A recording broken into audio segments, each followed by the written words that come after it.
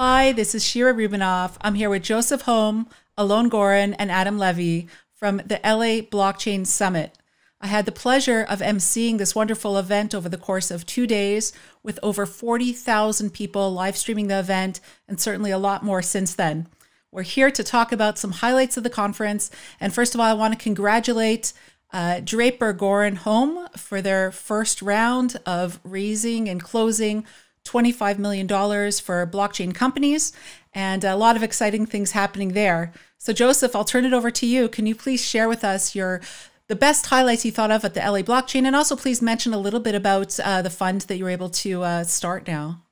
Yeah, sure. So first of all, Shira, thank you so much for emceeing the event. You did a fantastic job. We got so much positive feedback. So let's give it up to Shira.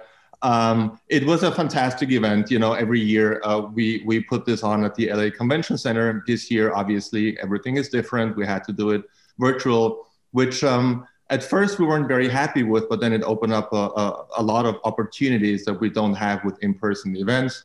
We got access to speakers who don't like to travel. We had a really great lineup of speakers. And obviously, if you remove the cost of airfare and hotel, it's a lot easier for people to attend from around the world. Certainly. So as you mentioned before, we had 40,000 people on the live stream, thousands more since then. It was definitely our biggest summit so far. I think we're the biggest summit in the United States, maybe even in the world now. That's fantastic. And we're very, very excited about the outcome. Wonderful. And Alon, could you please point a little bit to Draper Goren Home's new fund that they launched and raised and closed, and all these companies are very excited to hear about it.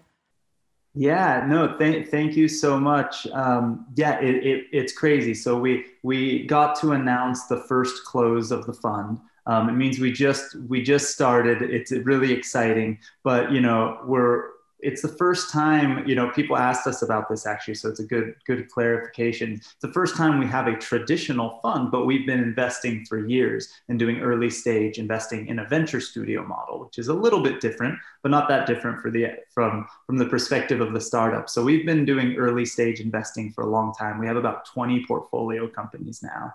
And this is just now we've sort of doubled down our ability to double down and triple down on companies. So if you're an early stage blockchain company, or you're interested in investing in early stage blockchain companies, we'd love to hang out with you and learn more about what your goals are and how we can help and be a part of that. It's really exciting.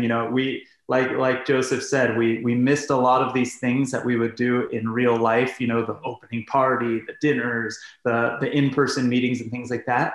But we're a global fund and we are a global industry, and we are as borderless an industry as possible with decentralization and everything. And that's the goal. So being able to do this conference online and have 40,000 people from around the world participate was like, mind blowing, but also so exciting because the opportunities now are endless.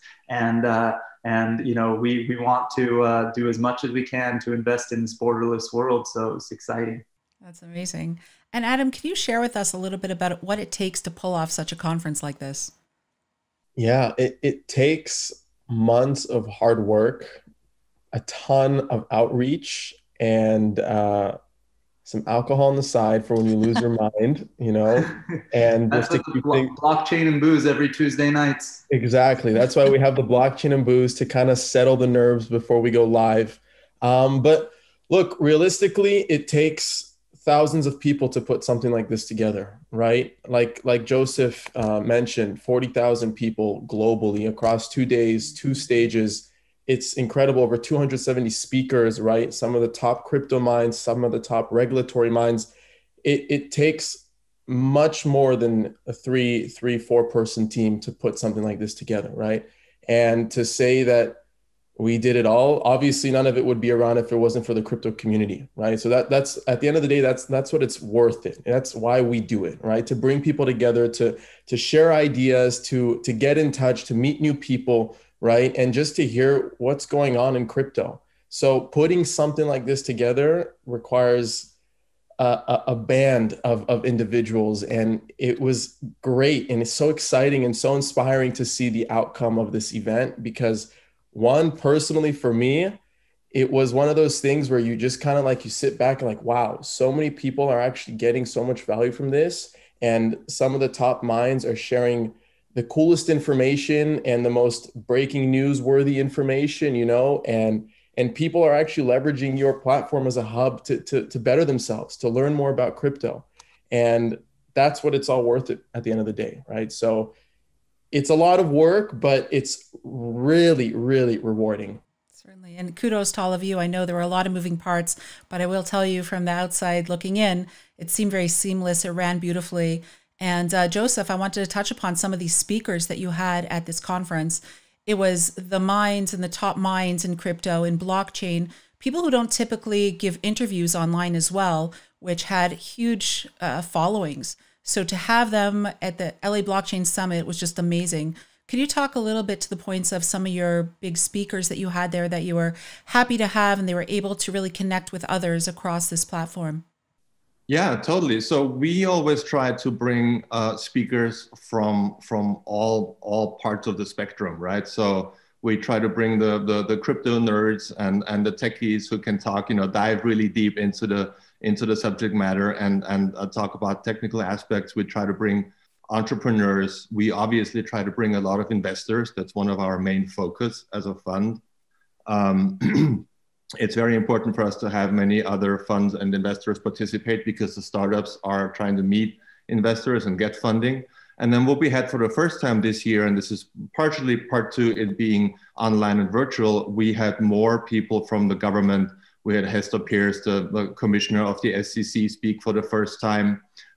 We had other people from the government speak, and it was a really good mix. I think across the board of people who had a very interesting story to share from different perspectives.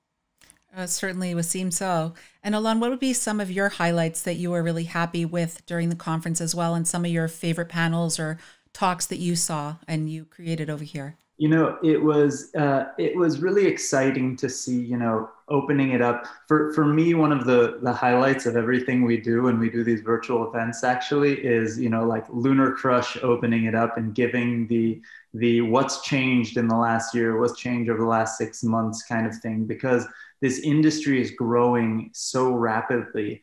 And seeing what's changed, but you know, it's those things. It's the special, you know, Pomp's interview with the special agent, Heath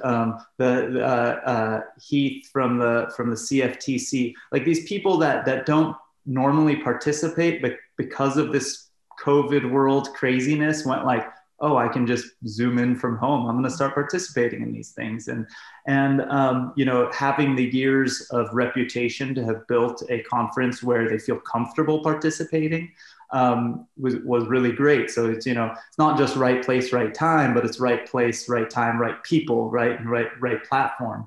And so it was just so exciting to see all of these things. And honestly, some of the things that were most exciting for me were juxtaposing that, like this crazy, you know, government, high profile people to these super small crypto startups with one person and an idea or two people and an idea launching on stage, you know, like Dr. Adel El-Naziri announcing DLN, the Decentralized Lending Network. And it's not even a company yet. It's not even a DAO. It's just a concept. But the idea is to use DeFi, decentralized finance, for social good and to change the world by basically giving free microloans to people in the developing world. Like this kind of stuff can change the world. We're on the other side, there's also, you know, people making memes and NFTs about pineapples, like, which is ridiculous.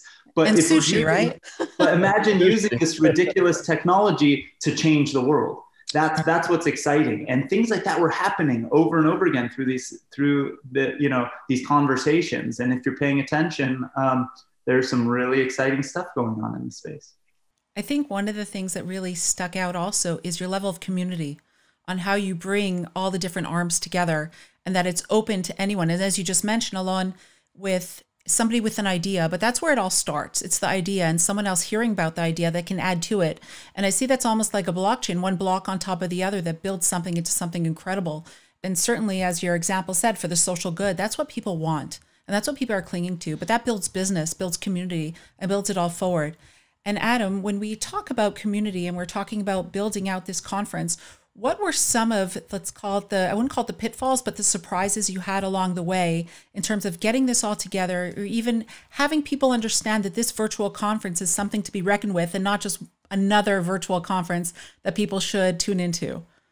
Yeah, the biggest surprise for me was the amount of interest I got from speakers and how willing they were to participate on a virtual event and how convenient it was. And the way they understood that as such a benefit for them and their company. You know, one of the most exciting things for me was actually having Harmony Protocol's Robin Schmidt basically create this 20-minute video of recapping decentralized finance, the whole entire space the last year, right? And creating, like, he's known for creating this really unique and creative content, and now bringing him and other members of the community. That was like the most surprising thing, to see how everyone just came together and put together such incredible content for the crypto community per se, right? And it's a washed out statement, but it's true, and I hear it literally every single day, but there is no crypto without community, right? Yes. And to see all these people come together, and the level of excitement too that you see from these participants, from these speakers, from attendees in the chat,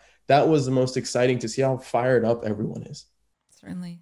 And Alon, what could people do if they want to go through the conference and hear some of these panels? Is this available? Can people go find it? Can they search for specific speakers? Is there a way they can gain more information, to be on a list, to find out more and be updated? What can they do? All of the above. If you go to lablockchainsummit.com, you could sign up to the list there, to the email list. But you can also go onto our YouTube channel and see every single segment from the event is up there. You can see them as the streams, but you can also see every individual panel broken down. And you can search by the speakers and all of that stuff. And then, of course, if you are interested in the space, or you're an early stage startup in the space, especially, go to drapergorenholm.com and sign up to the newsletter there, or submit your company there. It's never too early. We want to meet everyone and learn about every project that's out there. So yeah, thank you. Oh, that's wonderful. And Josef, one more question here. How about some companies that might be a little bit too early for your fund, but they want to be on your radar? What can they do to either catch your eye or be thought about for the next round as they slowly ramp up their companies? What can they do? Yeah, so we like to be the first check-in, right? We like to be your first investor. So there is hardly a too early, you know, as soon as you have a great project that's coming online that you're excited about, we want to hear from you. Like Alon said, go to drapergorenholm.com, fill out the form, and we want to hear from you. The sooner the better, because we bring a lot to the table other than just money. We help with business development and marketing, and obviously fundraising through our network of investors. So reach out as soon as you feel like you're ready, and we're excited to hear from you. Oh, wonderful. Thank you all for this information share, and congratulations again for a stellar conference and very exciting stuff coming out of Draper Goren Holm. And I look forward to talking to you all again soon. Thank you so much, Shira. Thank you, Shira. Excellent job again. Thank you very much.